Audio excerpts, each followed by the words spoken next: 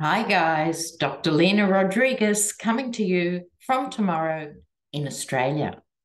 So it's already Tuesday here, which is the day where Herschel Walker runs off against Warnock. I'm sure Warnock will be fine. Please. If there is a God, he'll be fine. Now, I've got to apologize. First up, I gave you the wrong time. So from now on, for months, 8 p.m. Saturday nights, Eastern Standard Time. I'll be live on HOGARTH's channel with Lady G. So if you want to catch me live, we're only on for an hour, once a week, Saturday night live. Yes. So moving on. Well, this week, like all weeks, the Yeti comes out with something new, imbecilic, and worse than the last thing he said. But he's come out with a barn burner this week, hasn't he? That really the Constitution should be suspended so he can be king. Really. Let's not pretend he's interested in election results. He just wants to go straight for the top job. So I'm going to have a look at that because I want to know. We've had so many lines in the sand right from day one with this man. Will it make any difference at all to the GOP, to those who follow him, into the jungles of Guyana? Will it make any difference? Staggering, staggering. Okay, let's have a look. So here we go. And there's lots to cover today. And no doubt the odd digression. So I'll try and start and stay focused. So, yes.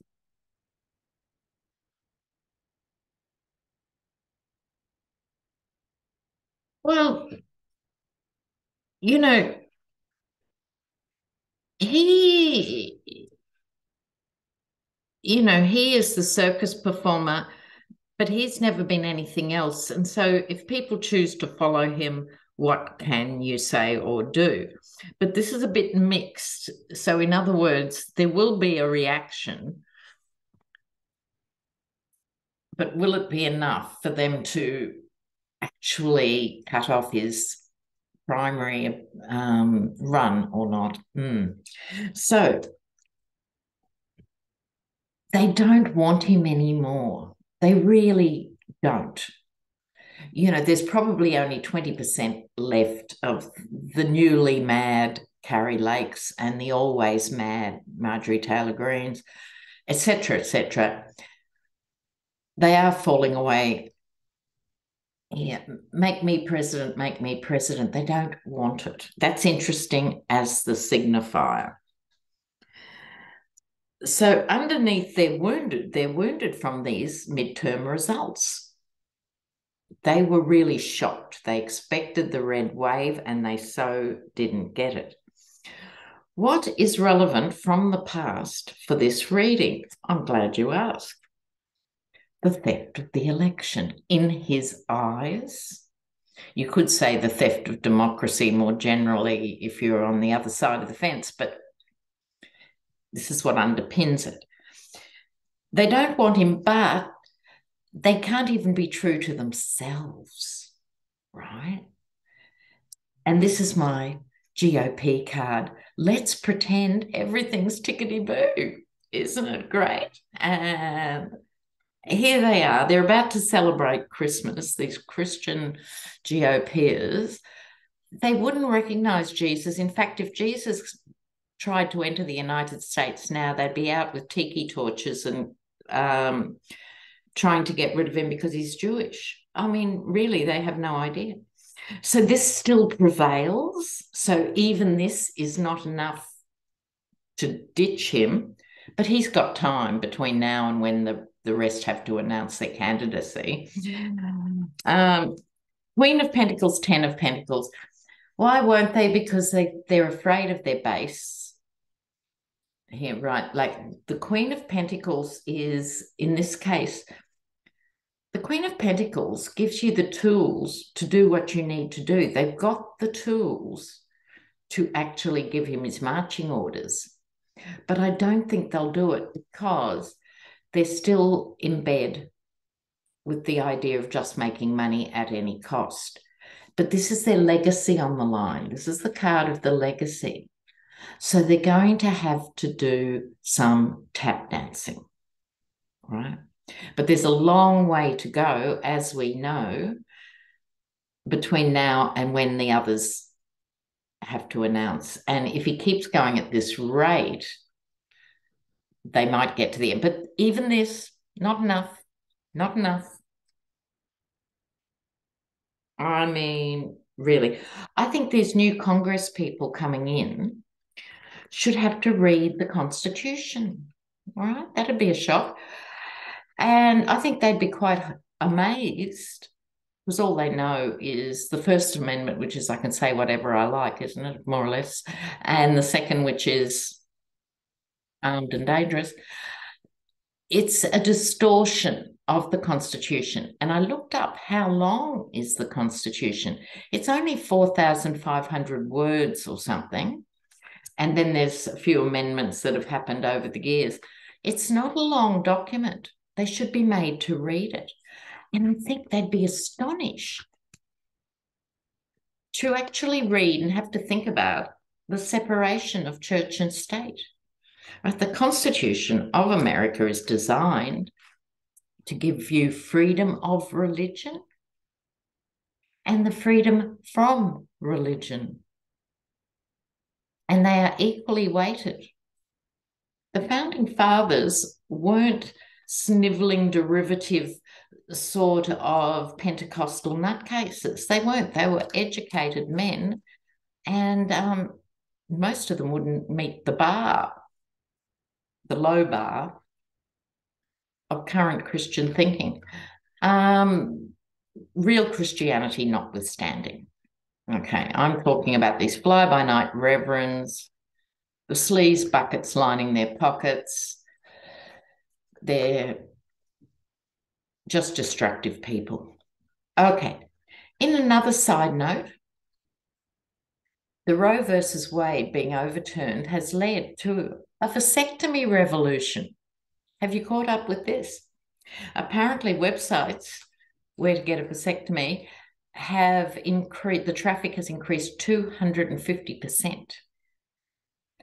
So these are men who I would say are thinking men and who understand having children does involve a lot of money, care, attention, devotion. Men who don't appreciate that and who don't give $1 towards their children's upkeep, they won't have a vasectomy. No. They'll be out spreading the love. But increase in vasectomies. Okay. Now, back to January 6th, because the report's coming out soon. The Commanding General of the National Guard, William Walker, has complained to the January 6th committee in his testimony that they were actively prevented from doing their job, which was to protect the members of Congress and the House from marauding hoons, from rioting ne'er-do-wells. Really? We knew this, we watched it happen. However, I want to see who is he, because he had to get orders from somebody, right? So let's find out. Because he has named names, he's named McCarthy. McCarthy is sinking lower, isn't it? Every time his name's mentioned, it's in a not very good context. He named McCarthy and the Defense Secretary, Christopher Miller. So I want to know, will there be any pushback? Will there be any legal repercussions? Will there be anything for McCarthy and Defense Secretary Christopher Miller? because they were the ones who gave the orders to the National Guard to stand down. Let's have a look. Will there be repercussions for McCarthy and Christopher Miller? Now, broken heart. Who's broken heart?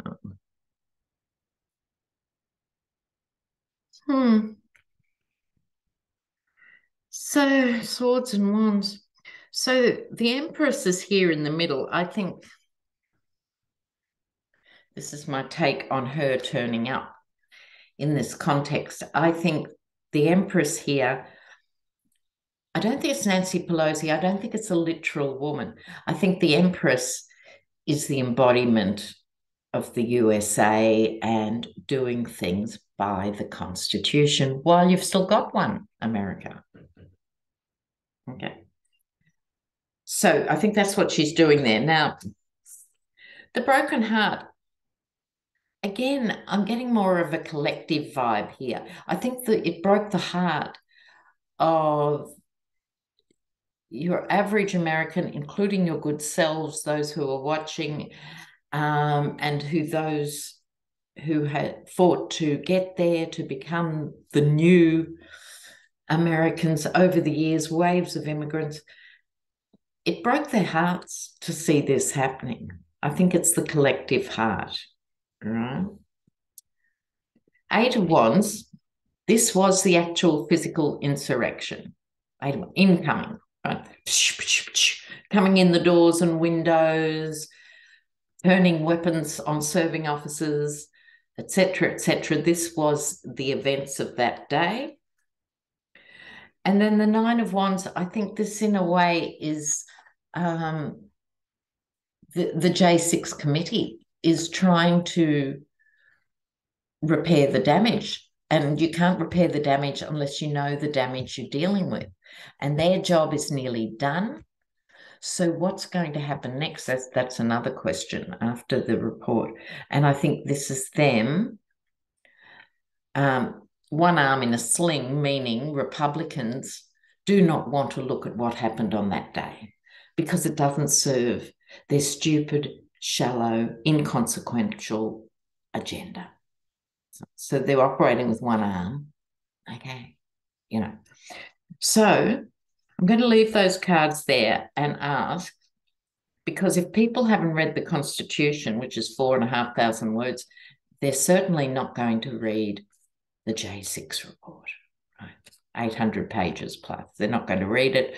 So people, by and large, are going to be dependent on their news silo.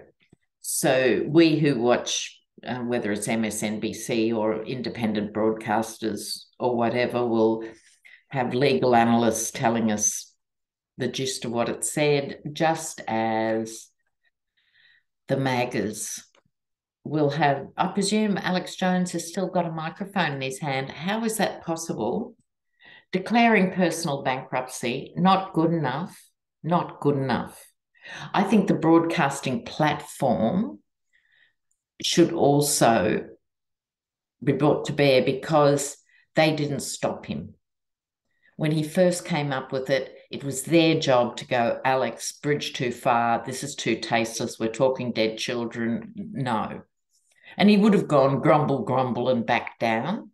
But no, they didn't. So they are just as responsible as he is. Yeah. Speaking of which, Fox, I'll get onto that. But like I said, there's so much, my mind's ping-ponging around. So will the report itself have an impact? I'm not even going to ask, will it have an impact on American voters? Because like I said, people are going to have it pre-digested in their silos. So will it continue legally to give birth to court cases? That's the important thing, particularly with the GOP taking over the House. So will the report lead to more legals higher up? I think it was Glenn Kirshner who said the boots are going to jail and the suits aren't, and that about sums it up, really. Will the report lead to more legal ramifications? People like McCarthy and others, the Roger Stones, the Yetis. Okay, let's have a look.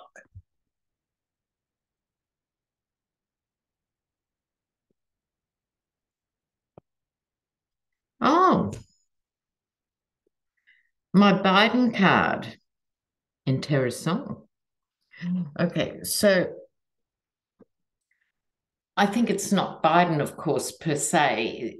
It's Biden will have to sign something, I guess, going forward to liberate the DOJ once the committee shuts down to continue their work. So I think Biden is involved here, but I think symbolically, it's got to be methodical and keep going one step at a time, slowly as it is. It's excruciating to watch and wait, but it's still, this card gives me confidence that they will plod on, and the card of victory. So I'm liking that. Could have been worse. Could have been worse. Okay.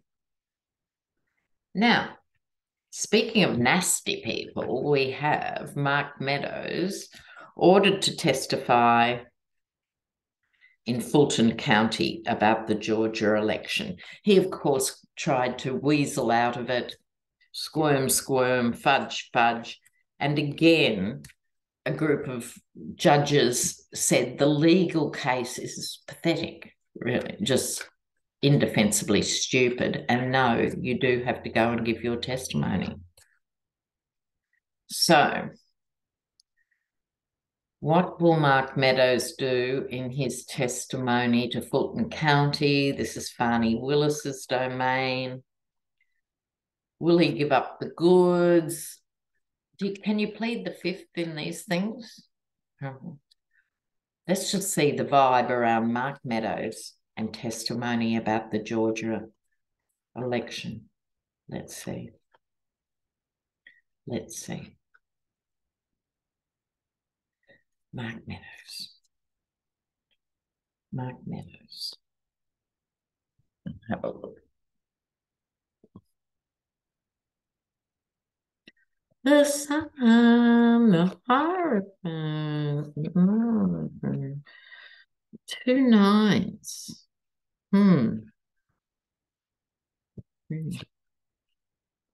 Justice, that picks me up a bit.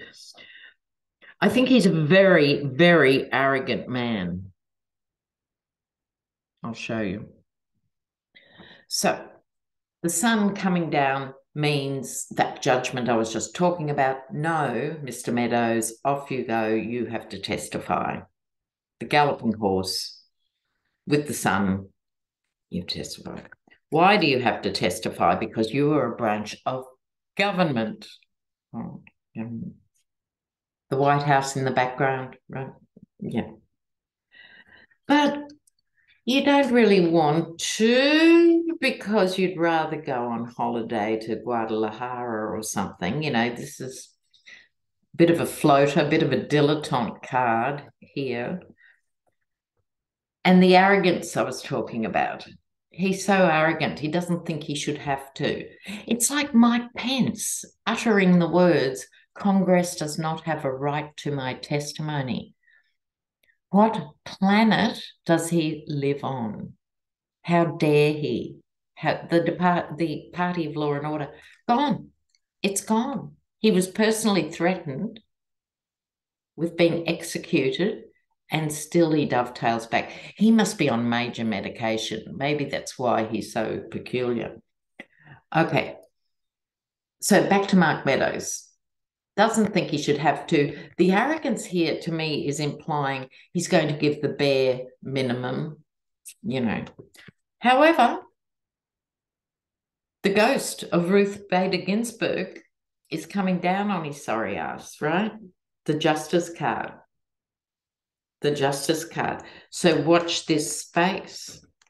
But, I mean, really, these men, All their lives, they've been hand on the heart, law and order and the Constitution and America the Brave and all this stuff. And when push comes to shove, no, it's a house of cards. Oh, sorry about the pun, house of cards. Okay, all right. Now, moving right along here. Yeah, I was saying before about Fox, when I started my rant about it shouldn't just be Alex Jones, it should be the platform that pays him a huge salary. The Dominion voting machines case is going ahead that's suing Fox for 1.6 billion. Love the B word. And Lachlan Murdoch, who's the son of the satanic Rupert Murdoch, awful. Bear in mind, they're all Australians. They took out US citizenship, but they're all Australians.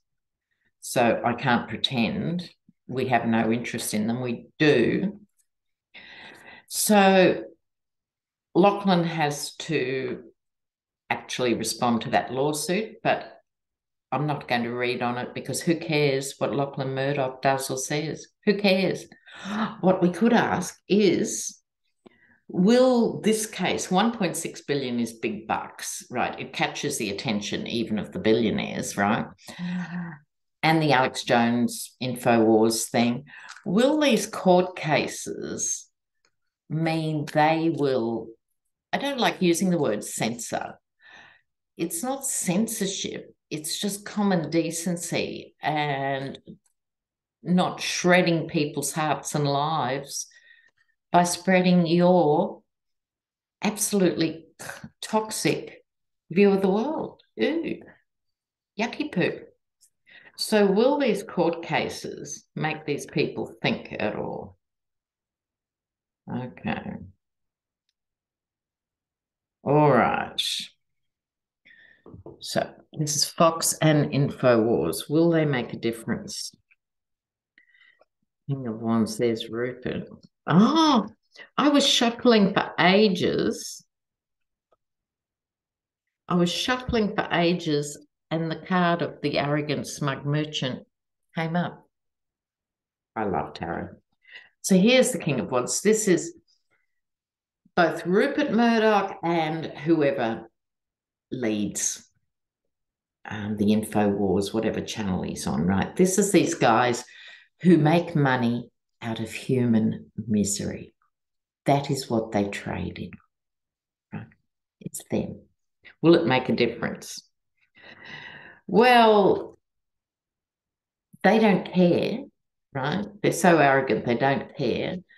This can be fool's gold.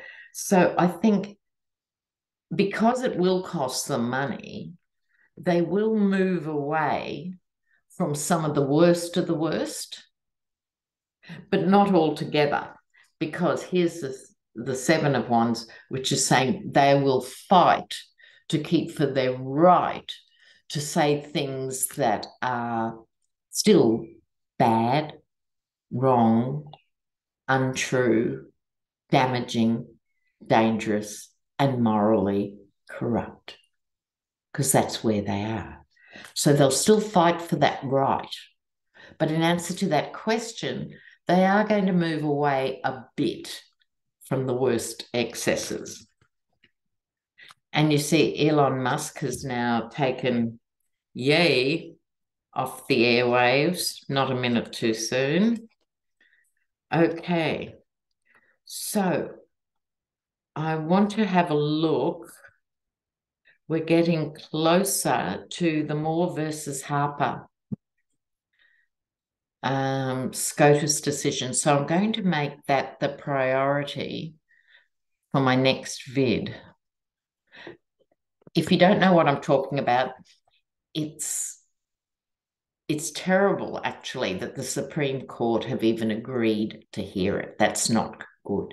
What it's about is, it's called independent state legislation theory or something. I know that's a mouthful, but breaking it down, meaning the states would then have the right, if SCOTUS goes for this, each state would have the right to just throw out the voters' votes, and the state legislators would decide who would go forward. In other words, the end of democracy. Properly, literally, completely, end of democracy. So this is not a small case.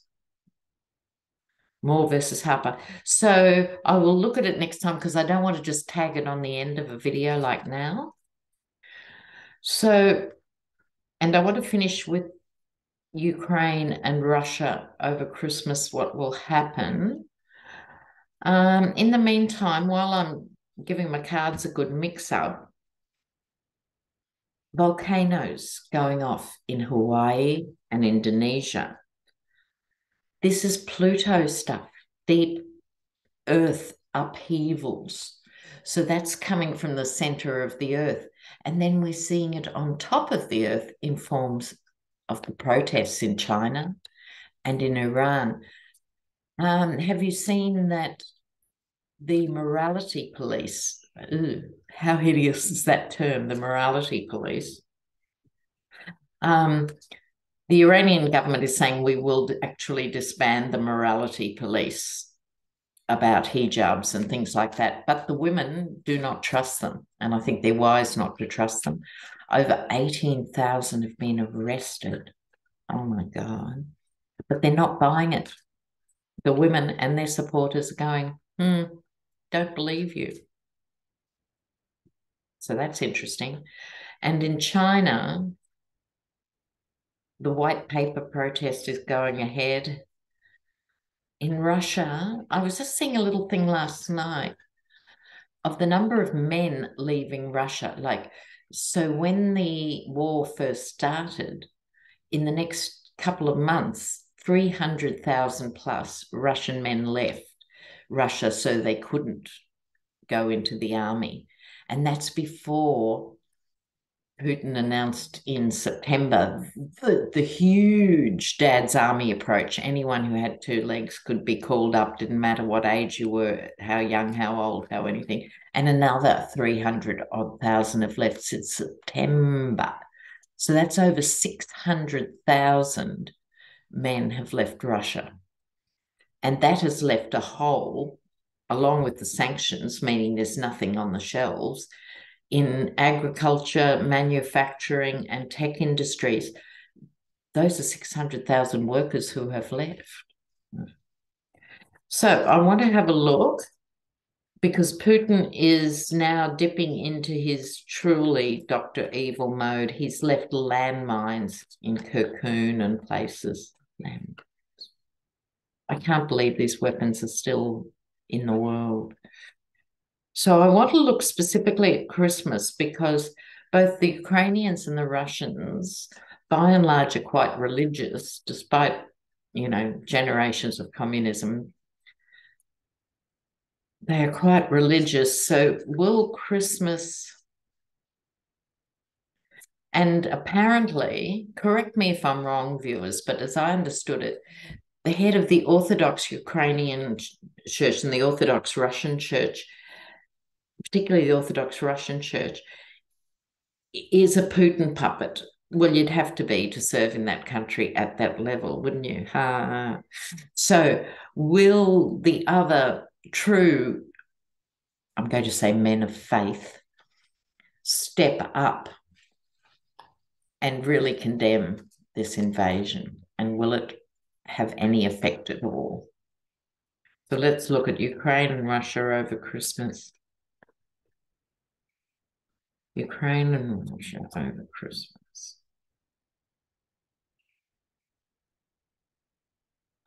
What do the cards say? A bit of a reprieve.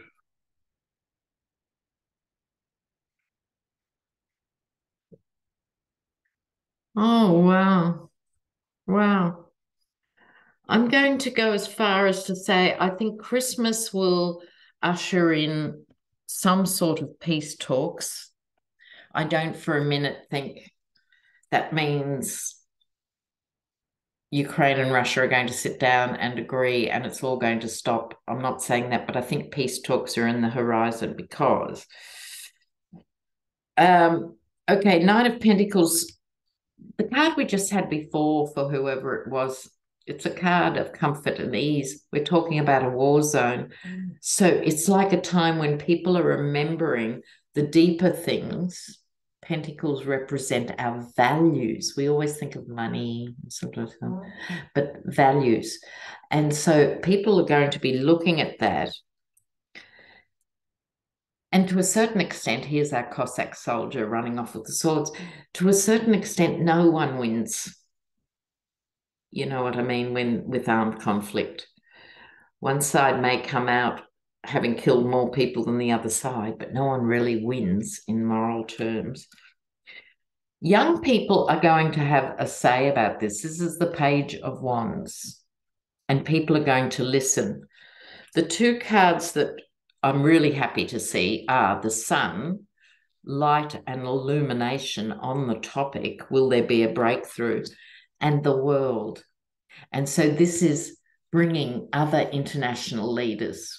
Right now, Russia's not going to listen to the US. It doesn't matter what Biden says or whoever, because you guys have been mortal enemies since the 60s and stuff. That all needs to go and be revisited. But he's not going to listen to America. He's not going to listen to the UK because it's on its knees. He will listen, I think, to some of the other hard men around the world, maybe Erdogan from Turkey, maybe Xi Jinping. But people from around the world will be working on coming to some sort of détente. I don't even think it'll be the new year, but it's the beginning of this process of talking. This is about talking rather than lopping people's heads off. Okay, so just to progress to talking, sustained ceasefire, whatever, will make a difference, I hope. I so hope. Now, beloved, intrepid viewers, someone said to me during the week to throw out ideas around Christmas presents that don't cost a fortune. Now, for many of you who are not active Christians, and you may be Jewish, Muslim, Baha'i, Hindu, Sikh, pagan, you're off the hook for this season, hopefully. Blessed be. But what are some ideas to save money around presents? And so I bounced back with her a few things we came up with. One is you don't have to be a trained masseur to give someone's feet a rub, just put them in some hot water for a while and the Epsom salts and, a bit of hands-on stuff. Doesn't cost money. Another thing to do is instead of spending all the money on the ingredient, because it's quite expensive to make a real Christmas pudding and stuff with all the ingredients, but you can then make little tiny ones. You could maybe make 6 little present puddings instead of just plonking it on the table for the big one. With children, a good idea can be a small plant. Here they only cost $2.50 or something in a punnet. A couple of those for a child and help them plant it, because even if you're in an apartment, you can always have an indoor plant and teach them to water it. Doesn't hurt. Or my old standby for children under 3, you really get their favorite toy and wrap it up in big cellophane. And a 2 and a 3-year-old loves nothing more than pulling all that paper apart and finding their favorite giraffe or elephant or teddy. You don't actually have to spend money on the under 3s. Wrap up their favorite thing. People used to call me mean. However, all the kids I brought up, including the foster kids, all knew the value of $1.